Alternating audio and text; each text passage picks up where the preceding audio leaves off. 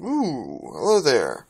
As you can see here, I have a Samsung Admire from Metro PCS, and I'm currently recording using a Samsung Gallery Exhilarate.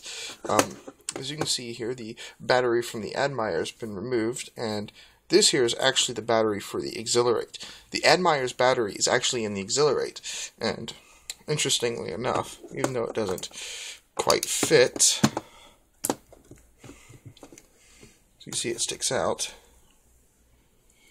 the Exhilarate's battery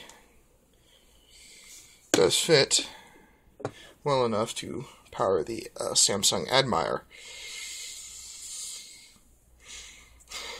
Quite a curious little oddity.